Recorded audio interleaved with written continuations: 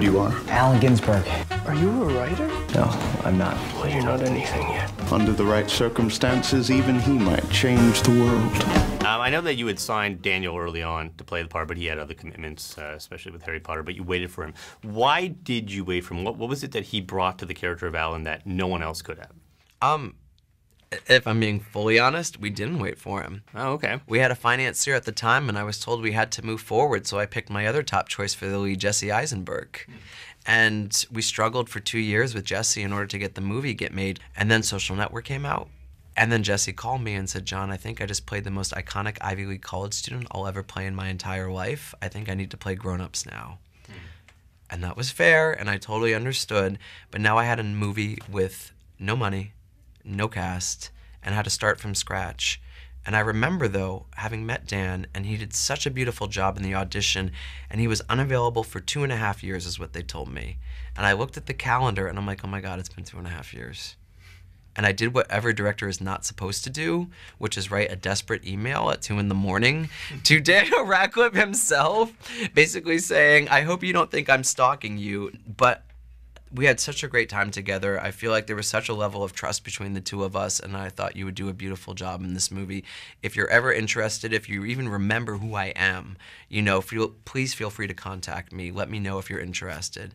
And the next day I woke up to an email from him, and it was one word, and it said absolutely. Awesome.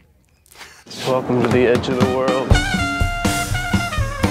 So you met Lucian in the lunch line, and now he's all that you can see.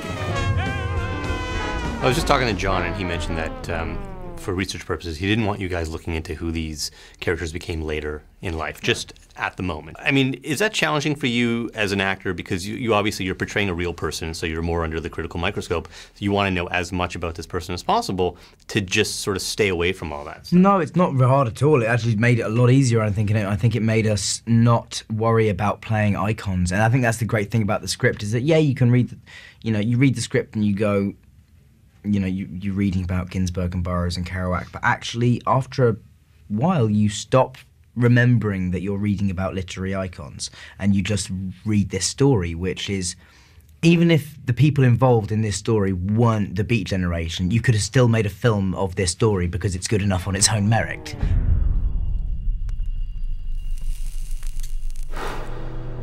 This is just the beginning, you know? What the hell is this? Living, dying.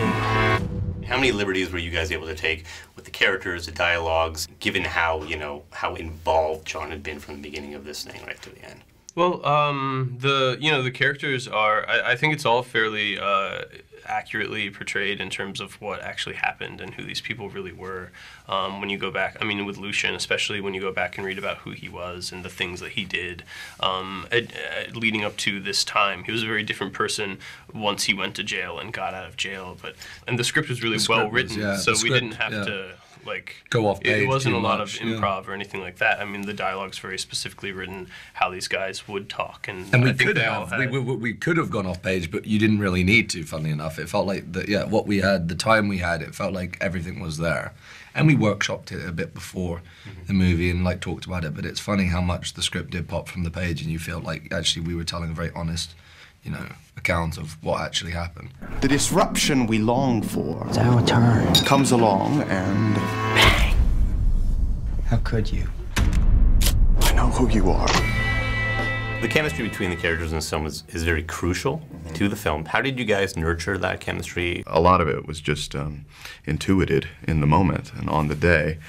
I was playing someone who was completely magnetized by another person, and thankfully Dane is an inherently magnetic performer, and so that helped. And if we were ever in need of being put on the same page, that was where John Krokidas came in. He was a great leader. He brought great tenacity, enthusiasm, and a clarity of vision.